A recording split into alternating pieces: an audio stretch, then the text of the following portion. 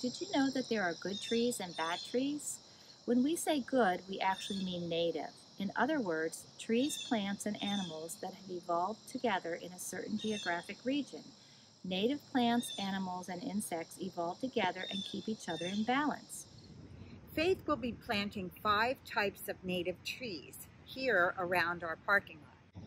They're the American holly, the eastern redbud, the flowering dogwood, the northern red oak, and the red maple. Now, just to set realistic expectations, ours will be much younger trees and not in bloom. Expect ours to be quite a bit shorter and much more slender. But these photos offer a glimpse of what we can look forward to in future years. According to the Audubon Society, these types of trees attract a wide variety of birds, such as cardinals, nuthatches, orioles, and more. Today we'd like to talk about removing harmful plant life. Earlier we used the word bad, but we really meant non-native plants. Those are the ones that have been brought in from other environments. When they don't have the natural predators they would have in their native habitat, they are referred to as invasive because they can take over the area and snuff out the native plants. Non-native plants and trees should not be planted, and they should be replaced whenever possible. An example of this is English ivy.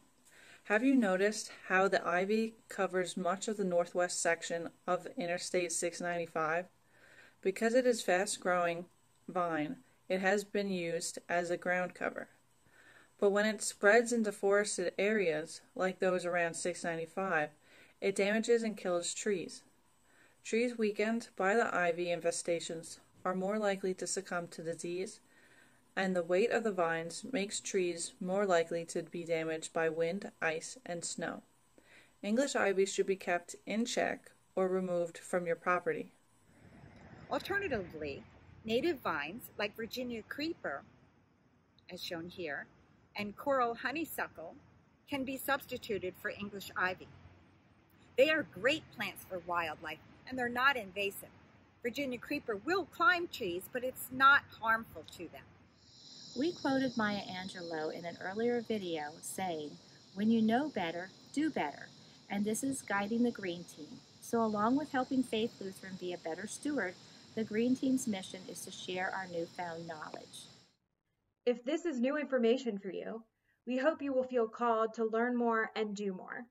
Please ask questions and make this a turning point where you increase your attention and efforts to repairing and restoring God's creation wherever you live, making it hospitable for wildlife as much as possible.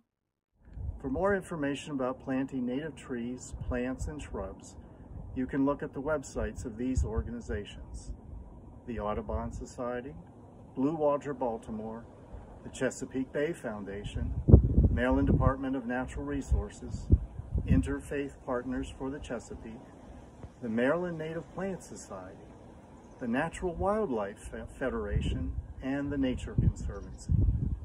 Thank you to everyone who is considering coming this Saturday, October 2nd, 9 to noon, to help with the Plant-A-Thon.